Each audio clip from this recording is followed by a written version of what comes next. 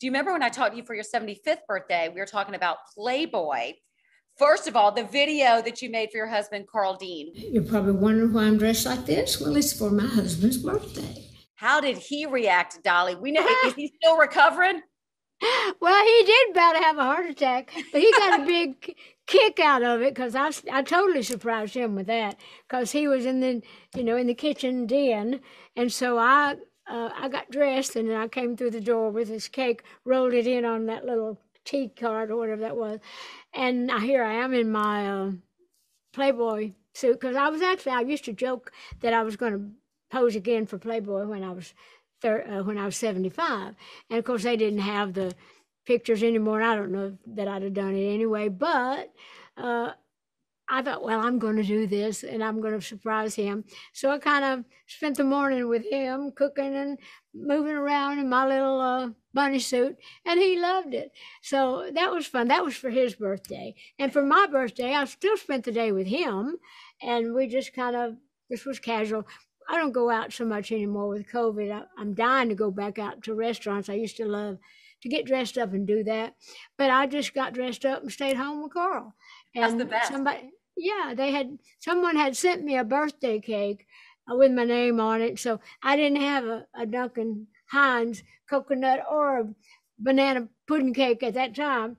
But I will have many of them as time goes by. But that was just a sweet day with us, just spending time together. Did you ever think of taking Carl's name? It's Carl Dean. Dolly Dean is it's no Dolly Parton, but was that ever an option?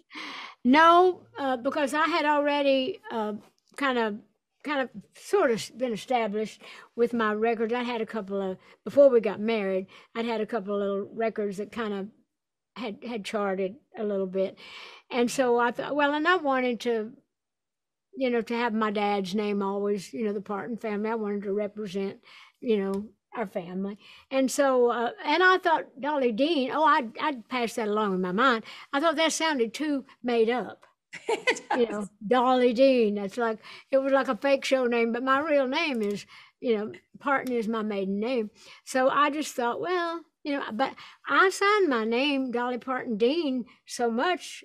Sometimes I have to sign Dolly Dean on certain things, and sometimes I'll do it on the wrong pages, like on the wrong contracts. I'll sign Dolly Dean when I should be signing Dolly Parton or whatever. So it gets a little confusing, but I'm stuck with Dolly Parton. But I love being stuck with Carl Dean. I use my maiden name too, so there's something to that. But Dolly, the Playboy outfit. Did you hear the story about Keanu Reeves wearing your original Playboy outfit? His mom was a costume designer and she made the one that you wore on the cover. And then later Keanu Reeves wore it with fishnet stockings and tennis shoes for a Halloween party. No, I didn't know that, but I love Keanu. His mom, Patrick Reeves Aaron at that time was doing a lot of my costumes, and he was just a little old bitty thing, and I go to fittings, and I knew him since he was a little boy, and we've kind of stayed kind of close because of that. But no, I didn't know that he had done that, but I'm not surprised. His mom did some beautiful things for me, and I love him, so I'm not surprised that he'd do something fun like that. He has a great sense of humor. What do you remember about him as a little boy? I'm just trying to picture him on set with you. That's hysterical. Well, she would bring him, or I would go over to her house for the fitting, but he was beautiful. He was sweet. Oh, he was the most beautiful little boy you've ever looked at. He's beautiful as a man, as you know, but he was so beautiful. I just remember those, those beautiful shiny eyes, just being in awe of everything, all those sparkles and rhinestones, and a girl, looking at a girl, half naked, But he was just sweet and nice, and he still is. Oh, I love that story. That was one when I read, I'm like, oh, I cannot wait to ask Dolly about it. Tell me about what's in front of you. This seems like such a natural partnership. First of all, the boxes are even so cute, Dolly. Yeah, the kits you're talking about. We have the kits, but these are, that's two. But yeah, I'm very proud to be involved and working in partnership with Duncan Hines, because that's always been a great company, Lord. I've made tons of cakes and pies and things from their recipes. So when we talked about getting together in business, just made perfect sense because I'm a Southern girl, big eater and cook, and all my sisters and all my family used to cook and bake. So we thought it was just a perfect fit. And so I'm very proud to be involved with them. And we've got so many wonderful things, all the great icings and all these mixes. And the coconut cake is especially good. And this is the banana pudding cake. And I love banana pudding. I love bananas and anything. The banana pudding, when I saw that, my mom, because I'm from the South and my mom used to make it on the double boiler, homemade banana pudding and that flavor. Is this one delicious? Oh, it's great. You can only imagine. And it's really nice because, well, I love the pudding and I make a mean, bowl of pudding, but to have, to have it in a cake too, and it's very moist and it's very good, and you got the little wafers and the bananas on top, so you can put as much of that stuff on as you want, do your own little touches. But this is a really good cake, and coconut cake has always been a favorite of mine and millions of people. You are the whole package, Dolly, and I was just reflecting back on your birthday. What's your philosophy on beauty? Well, I think true beauty comes from within, but the older you get, you got to try a little harder, to do things. But people often ask me, what I do to, stay young or look young. And I say, well, I've got good lighting, good makeup, and good doctors, which is all true. But you can have all of that. But if you don't like yourself, and if you don't shine from the inside, if you don't let a personality go along with whatever beauty you may have, whether it's natural or painted on, you can make it real by being real. And so I think everybody should take pride, and everybody don't want to wear a bunch of makeup, but I think you should take pride in how you look, because it not only makes life a little better for the people around you, makes you feel better. So even on days that I don't feel like it, I put on a little bit of makeup and I fix my hair a little bit. It makes me feel better, and I want to not be a slouch around my husband either. So I think you should take pride in how you look. Have you always liked yourself, Dolly? Have you always had this disposition? I have. I've always been comfortable with who I am. And I really, it takes more than makeup to have beauty. And I'm not a natural beauty. I like to make positives out of negatives. So I try to, like everybody, I try to compliment myself with whatever I can, because I wasn't born like one of those raven beauties. But I'm always happy with who I am. Even when people try to say, oh, you should change, even back in my early days, oh, you don't need to be wearing all that makeup, you don't need to be wearing all that, you need to try to be a little classier. I thought, well, I'm me, and I'm going to be me, and I'm going to do what makes me feel good, because if I feel good with me, you're going to feel good with me. So I really think there's truth in that. If you're not comfortable with yourself, nobody's going to be comfortable. They'll feel an uneasiness that they don't like. Whereas if you do like yourself and you embrace people and they feel the love, I think, and the honesty of it. Yeah. Got to like yourself first. Make yourself happy first. That's what my mom always says. Make yourself happy first. Yeah. Yeah. Well, last time you and I spoke too, we were talking about the 9 to 5 reunion. Betty White just said that was her favorite song. First of all, did you know Betty White? Were y'all ever friends or connected? I met her a time or two. I just knew of her work and I just loved her.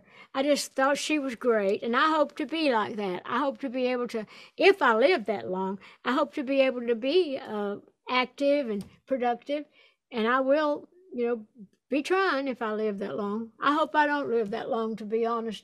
I just hope I go out at my peak, whenever that peak might be, and then just fall out like that. But don't we all wish for that? I see another good 40 for you. As I said, you haven't even hit your stride yet, Dolly, the way I see you going. Anything with the 9 to 5 reunion? I want you ladies back together.